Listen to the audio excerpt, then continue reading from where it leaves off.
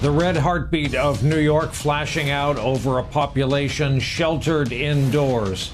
Good evening once again, day 1182 of the Trump administration. 202 days remain until our presidential election.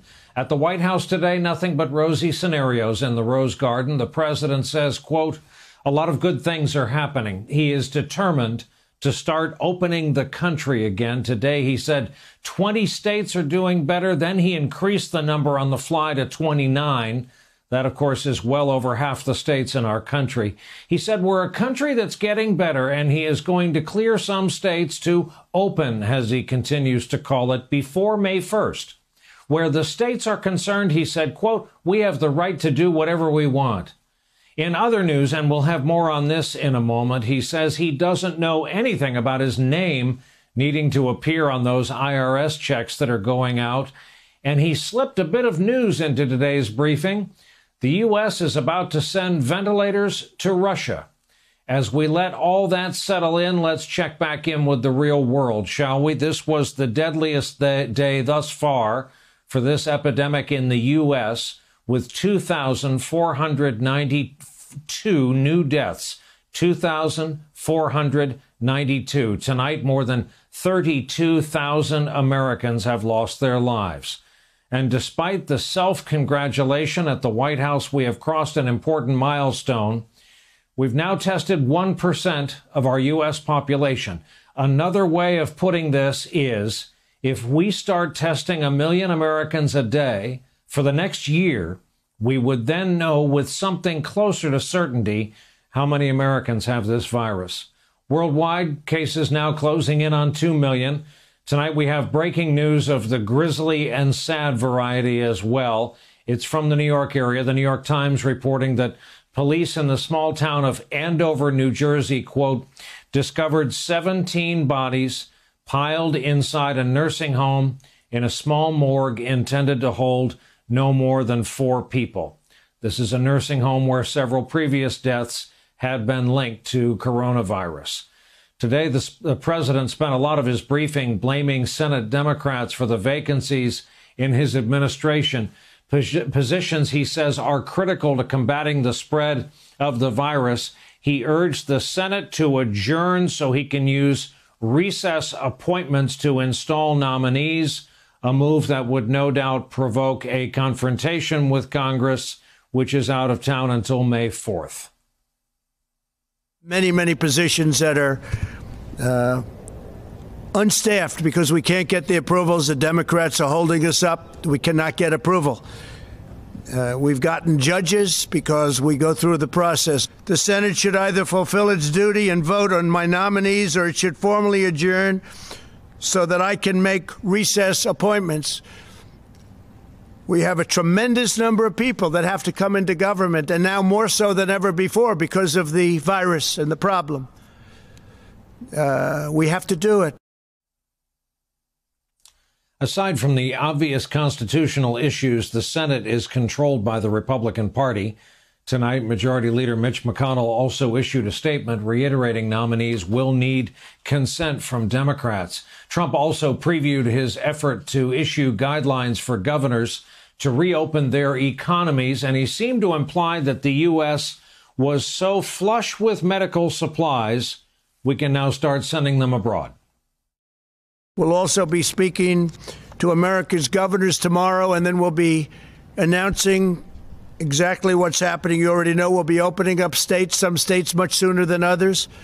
And we think some of the states can actually open up before the deadline of May 1st. Governors are looking forward. They're chomping at the bit to get going. We're going to be helping other nations. We're going to be helping Italy, Spain, France, other nations. And we're going to be helping them strongly. I think Russia is going to need ventilators. They're having a hard time in Moscow. So there that was. While Trump announced that the U.S. had passed the peak on new cases, Dr. Deborah Birx was more cautious in her assessment. We've seen declines in cases across the country. We are remaining concerned, and we've been having discussions with Rhode Island. Rhode Island and Providence are in a unique situation. First, they had increasing cases from the New York City area, and now they have new increasing cases from the Boston area. We see as a country we're improving. We see as metro areas we're improving. We see as communities, as counties, and as states we're improving. But that also still requires everyone to continue to social distance. Today, Michigan's governor was the target of demonstrators who rallied at the state capitol protesting Governor Whitmer's stay-at-home orders. We'll have more on that later in the broadcast. Protesters in Kentucky also gathered at that state capitol to object to their governor's emergency measures. Meanwhile, the virus has spread into more of rural America. There are concerns that few communities will be able to handle a possible onslaught of cases on the local level. One of the other consequences of this, the rise in cases at meat processing plants. Smithfield, leading U.S. pork processor, says employees at their facilities in Wisconsin, Missouri, and South Dakota have tested positive. That has raised concerns about the meat supply. Today, the Secretary of Agriculture, Sonny Perdue, tried to reassure the public.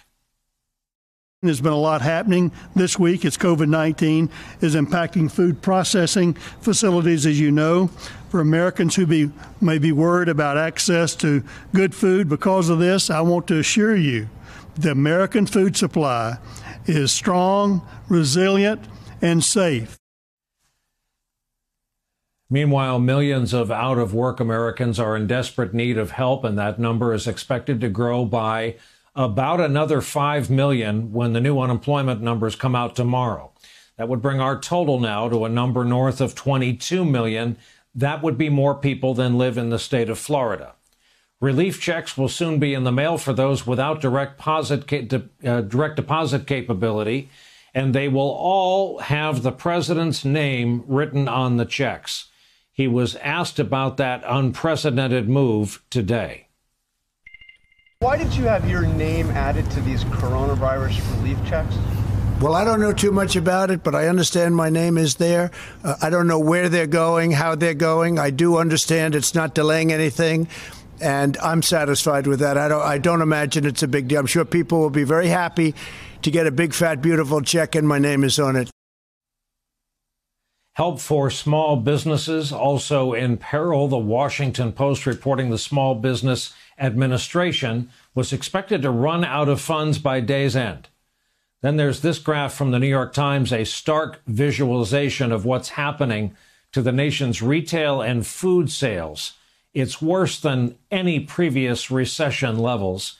Even as some Republicans are pressing the president to get the economy reopened now, it seems business leaders disagree. The president spoke with CEOs this afternoon. People familiar with the call telling the Wall Street Journal, quote, banking and financial services executives said the administration needed to dramatically increase the availability of coronavirus testing before the public would be confident enough to return to work, eat at restaurants, or shop in retail establishments.